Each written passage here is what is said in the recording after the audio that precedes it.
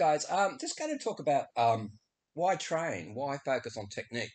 If you've watched a few of my videos, I'm really into the technique and doing everything right, and it's a bit complicated, blah blah blah blah. But you know, in my first club, they just had this attitude: just play.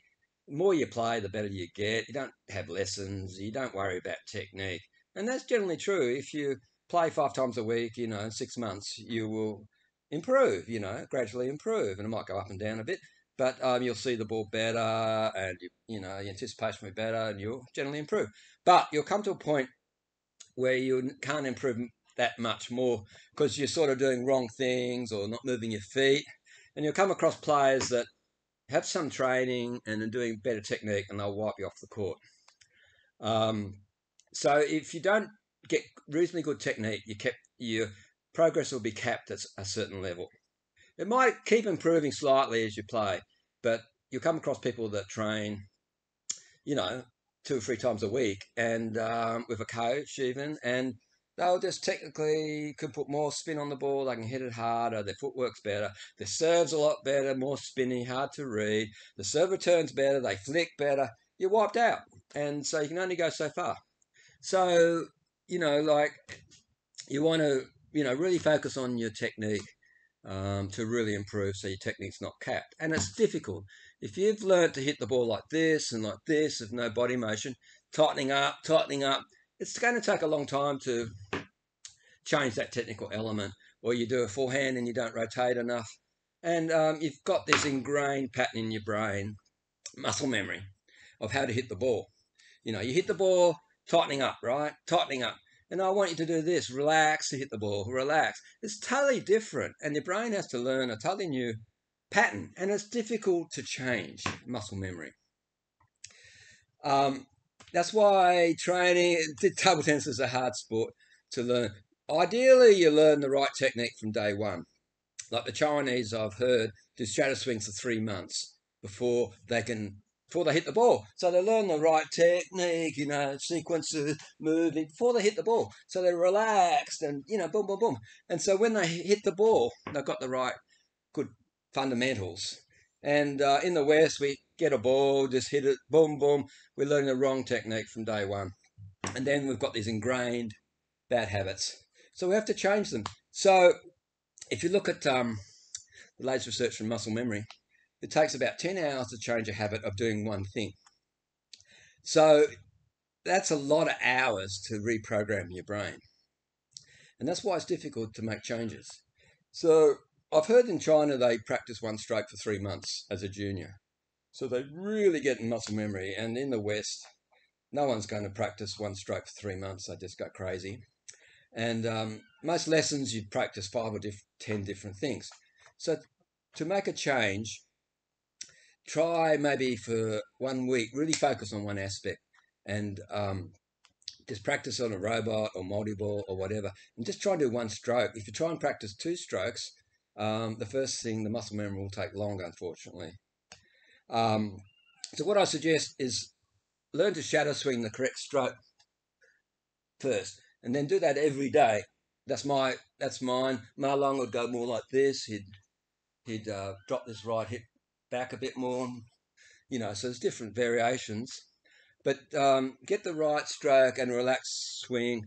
Get some feedback from a coach, or send me a little video, or join ttedge.com and send little videos to Brett Clark, who's the real expert. And then shadow swing it every day for twice a day for a few minutes, or as long as you can do it, and do it over 2 weeks. And then maybe get a robot and practice the perfect form, not trying to blast it, being relaxed. Boom, wrist flick, everything I've talked about in some of my videos. Get feedback from a good player.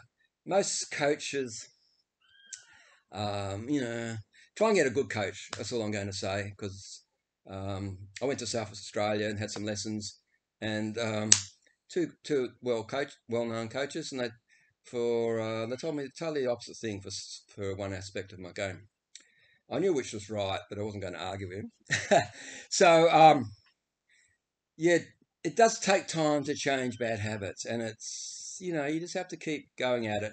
And you'll find in training you can do it. And then when the ball gets random, that was a Mozzie, um, it breaks down, and it's very frustrating that you can do it in training, the right technique, and it breaks down. So you need to introduce a random element in your training, or have a robot that could do random balls, like my robot. Certain robots, three-wheel robots, you can randomize the spin placement and speed. And so you want to introduce the random. So when you're practicing one stroke, you want to make it harder and harder and harder, or more random. So you're really pushing yourself to get into muscle memory. So it's not just easy robot. Yeah, I can do this. I can do it 100%. But as soon as the ball comes a different spin, I'll just blow it. So you want to have the random element. So it is hard to change bad habits. But you can do it. You're just persistent. And there'll come a time where you'll beat those players that beat you now. Like for my case, this guy used to always beat me, and he was so unorthodox, and he did weird strokes. But he had more talent than me. He was younger, faster, and he always used to beat me. And just 6 months ago, I beat him consistently. 11-3 was one game because my technique's better than his now. I can hit the ball faster, place it better. He struggles with my serves more. My serve return's better. Just my whole game's better, and he's really struggling because he's not. And if I keep improving, I'll beat him even easier. So I recommend you like 70-80% training and 20% games in the week if you can do it. So try and find a coach or a good training partner. Robots have their limitations. I'd really recommend try and find a training partner, like once a week, twice a week, 3 times a week, or whatever, and play matches once a week maybe. And that's how you're going to really progress. But when you're learning, and you really want to get the right form, so you're not practicing a bad form from day one. When you want to change something, you want to, for this form, or you might do this more. That's how you don't want to do this. So you have to get some feedback about the right form, being relaxed.